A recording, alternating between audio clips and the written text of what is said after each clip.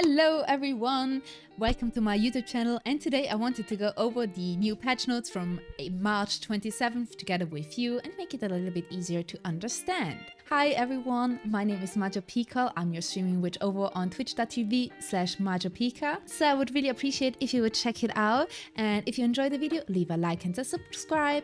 And let's hop right into the patch notes and all the events that are going on during this week, which is gonna be almost all Easter themed, which is really neat because Easter is right upon us. Happy Easter in advance if you are celebrating it. So let us hop right into the first events. As you can see, we have a lot of events to go through, so let's hop right into the first one, and it's gonna be a continuation of an event that already started last week, and it's the monster hunting / mining gather unknown ore. So this one will continue until April 3rd, and we're gonna gather this unknown ore by slaying our monsters while we are doing our grinding, or by gathering the event unknown ore from mining stones. For mining, you're gonna get a lot more of these event items, but don't worry, even when going out grinding, you're gonna gather a lot of them. By gathering them and exchanging them once per family, you can get one of these 6 items. I really recommend you to get the ultimate combined magic crystal 𝓍𝋼Also, which is gonna give you an AP of, I think, if I remember correctly, 5. As well, you can exchange any remaining of the event tokens for these ones, which will be 100% guaranteed: the trace of savagery, the platinum ore, and the rough stone, as well as by a set probability you get also one of these 4 items. So again, the ultimate combined magic crystals or a lightstone of fire strike. You can also sell these ones on the central market, so if you have a lot of them, I can also recommend you to sell them. For our next event, this is an event that happened actually last year as well, and it's gonna be the Fly High Donkunaut, which is gonna be a really fun event, and it is where your donkey can actually fly. So if you don't own a Pegasus, this is your time now. It's spreading wings and soaring through the skies. What if the donkey's dream came true? And this one is gonna happen until April 10th. So for that one, we can actually get our donkey out and fly through the sky. By pressing the space button on your keyboard while enjoying the game, you can actually fly with the donkey, and by pressing E when doing a double jump, you can glide through the sky.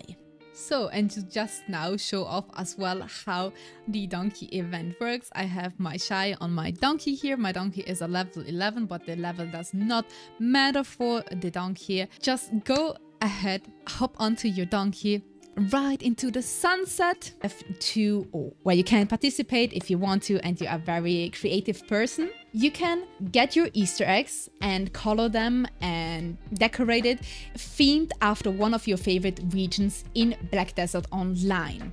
You're gonna post it afterwards, your submission on the forums in the event sections with the title Region Easter Egg 2024. And here we also have our perfect title example. So EU Easter Egg 2024 Sarendia inspired Easter egg. For a small tip that I gave us as well is to check out the last year's winner for some inspiration, and the competition is gonna be fierce, so let your creativity go. We're gonna have 5 winners in total, and they're gonna get a reward, which is gonna be the Black Desert merch kit as well as the Black Desert calendar.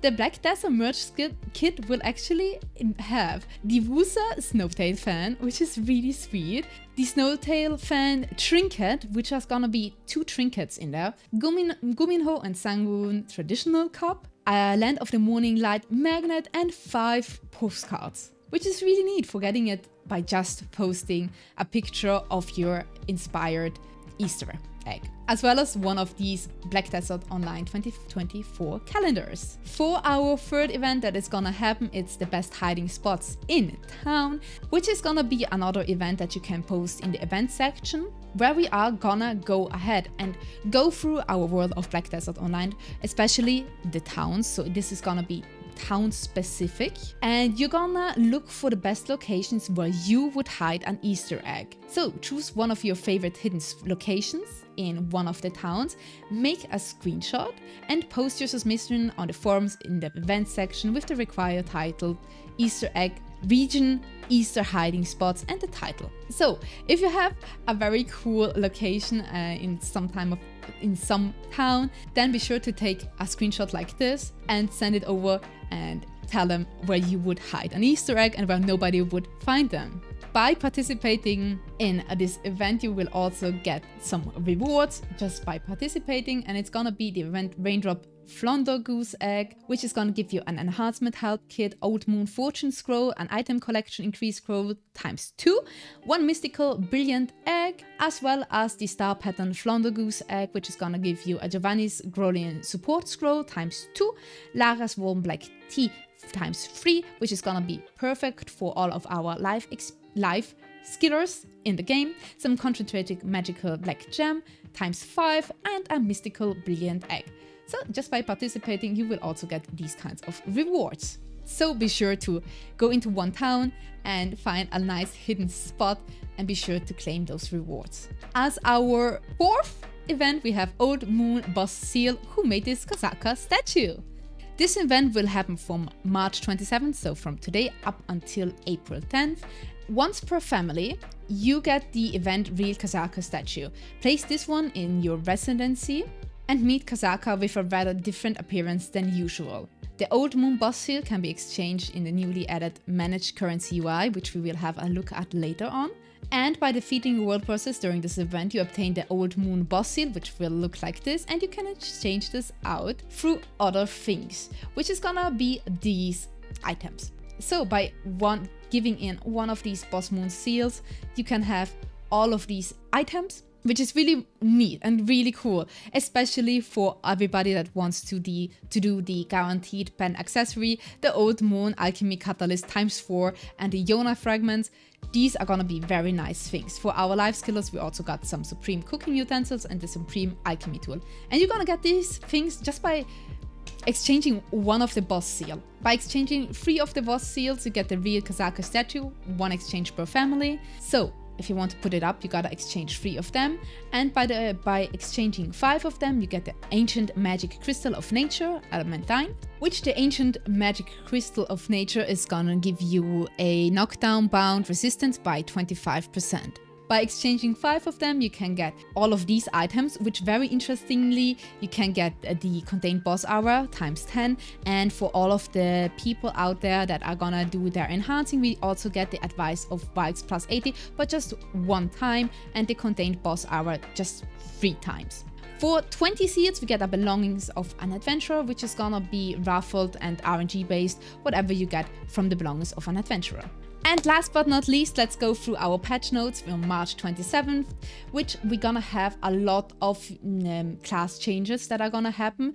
And most of them are Valkyria based. So our Valkyria will get a huge overhaul, which is gonna be very, very nice. For example, the flurry of kicks to apply an extra hit on the last attack once the ultimate is learned. Some fixed issues that are already known for the SP recovery, where the number of the hits of Shield Plush, which is comboed after Shield Case, was abnormal. Fixed the issues where they just counter 1 to 3 was performed when Shift plus RMB was input while using the guard. So a lot of overhaul for our Valkyria. So if you're a Valkyria main, this one is gonna be very, very nice for you, as well as Hasashin and the Shy and Dracania and the Sorceress got a few changes as well. We got added probability information to the description of these items. So for the Talif Defense Gear box, for the Kreia Sub-Weapon box, for the Blackstone bundle, we got an added probability for those. For our monsters, the Pilaku,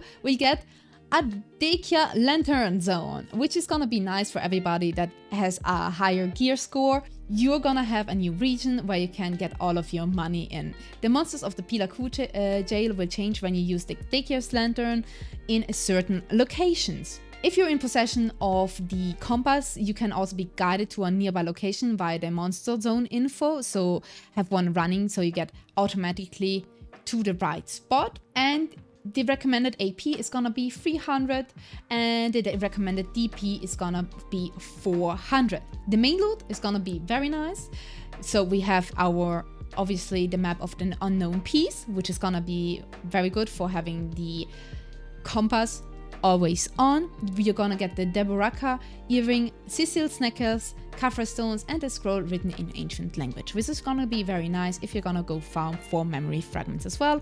But our main things that we're gonna look for is probably the 𝍊🋼Also earring. They also changed and improved the navigation within the 𝓊𝑋� jail. For our Bamboo Legion Lieutenant in the boss splits in the Black Shrine, they changed the... if he leaves the zone, it will return to its original spawn location. However, the HP does not recover. Fixed so that if you leave the combat zone, all monsters within the combat zone will disappear, and when you enter the combat zone, the battle will start again from... Fixed so that the warning message is displayed before you leave the combat zone, and where the Bamboo Legion Lieutenant returned to its original position with recovered HP if the combat area was exited too frequently. So if you exited too frequently, the HP will actually do recover.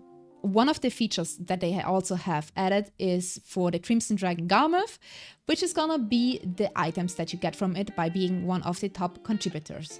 By being one of the top 5 contributors, you will automatically obtain the 𝑍�𝋼's Bloodstone, the 𝑍�𝋼's Scale, and a gold bar based on set probability, as well when you are in the top 20 contributors.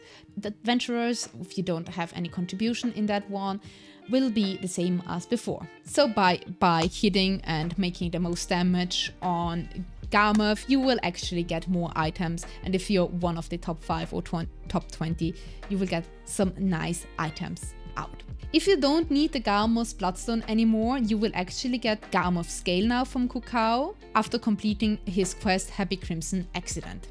They've also overhauled some of the quests and knowledge things as well. So for the Recall of the Memory quest, first during the process to acquire Xinjiang's Miraculous Fish Tank, 50 slots, the Timeless Memento quest from Dory will not be available. They also improved the clarity of one of Igor Bartali's adventure books, quests from Volume 8, Chapter 5, and they changed the Remembering the Grand Prix Champion quest to be acceptable from Wula at the Stonetail Horse Ranch in Medea as well. They've also overhauled a little bit of our sea region, so they removed some rocks so that it is easier to go through the sea and not hit any rocks when you're trying to go to some certain islands. As well as they've changed over the UI, which is gonna be the best thing ever, which happened this patch. So they've actually added a managed currency UI, which is gonna be so very nice for all of your event items, and they're gonna be exchanged and stored in one place. Seals like the Imperial Delivery, Node Conquest Wall seals, and other similar items will now not be stored in your inventory or your storage. They will be put directly into your UI. With this, you also don't have to run to each NPC again and exchange one item at one NPC and another item at another NPC. It's just gonna be in one place now, finally. But this will also only affect, so that it doesn't get all too confusing, just the seals that are most stored and most gotten, that are always in the game, and the other ones are still gonna be in your inventory. Also, the seals from events that are no longer used will be consolidated into event reward seals to give them a chance to be still used. So if you have some event seals that you haven't exchanged yet from years ago, or from like the last events that you haven't gotten a chance to exchange, you will get a chance to use them for other things. So now we're gonna actually look at how it is actually done, and for that I move the camera right to the left button, because we do need to have a look through it together in a better view. So right here at the top corner, you see the Managed Currency UI icon, so just click right ahead on that. And here we see actually every freaking seal that we have that we can exchange and that are in the game. So for example, I have a lot of seals that I haven't exchanged into anything.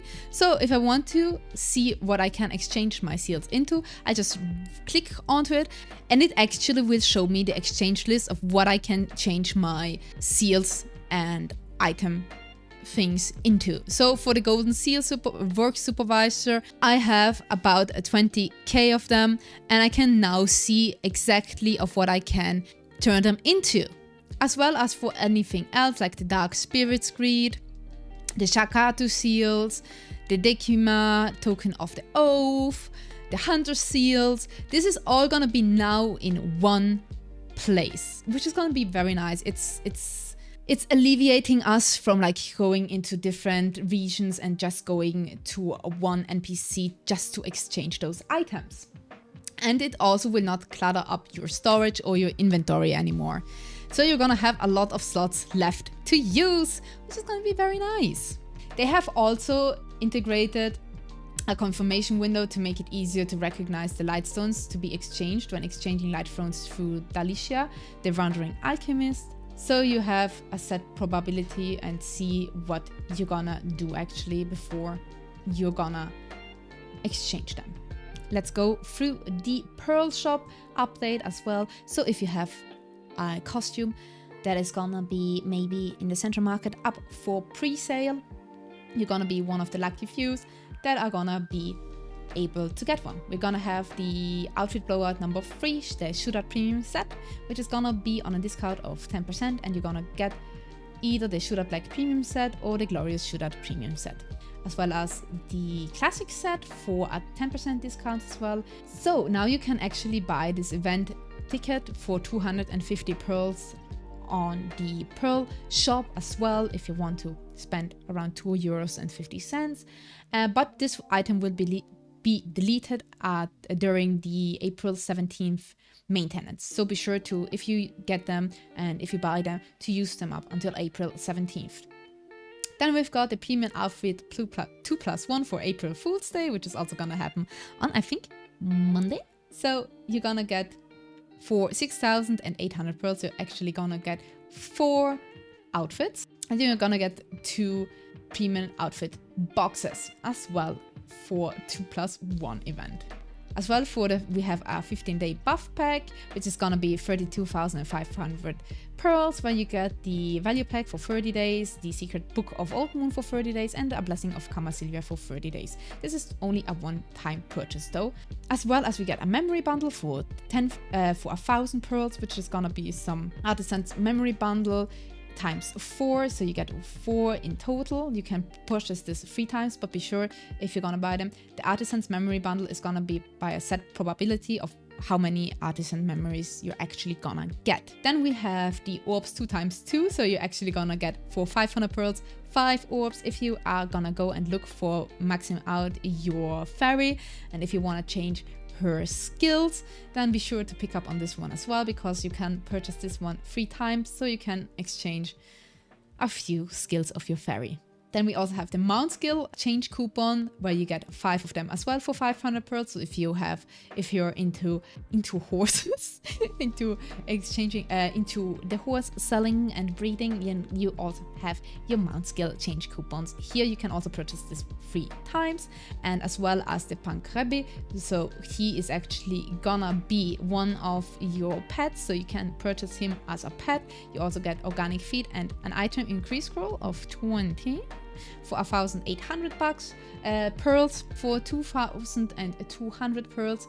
You can select 3 of these following pets, which are gonna be, you're not gonna be able to purchase them separately. I think these are only in the box set. I hope this helped you go through the patch notes together with me. If you liked it and enjoyed it, my rambling on and everything like that, be sure to hit a like and subscribe. Also, all of my socials are linked down below. I'm also still trying to improve my knowledge in Black Desert Online, so with each update I hope that I will improve the content that I produce here as well and get more knowledgeable in the updates. So with that, I hope everyone has a lovely Easter weekend if you're gonna celebrate it. If not, then happy weekend. Telling you that on a Wednesday. And yeah, have a lovely day, and check out my socials below. Bye bye.